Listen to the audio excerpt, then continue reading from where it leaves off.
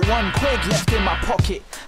Just a couple pence and cents from last night's rocket. Last night was fantastic, too much gin and tonic, but I still got my phone, my keys and wallet. Like a space rocket, I need fuel to throw.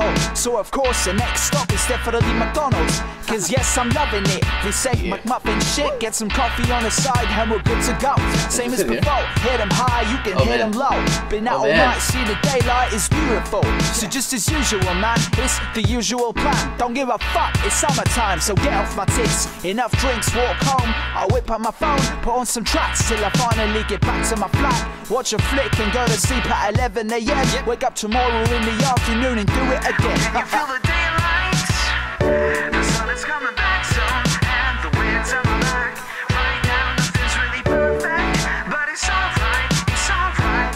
Can you feel the daylight? The sun is coming back soon, and the wind's on my back. Right now nothing's really perfect, but it's alright, yeah. Moving along, 2 years on, where my friends gone?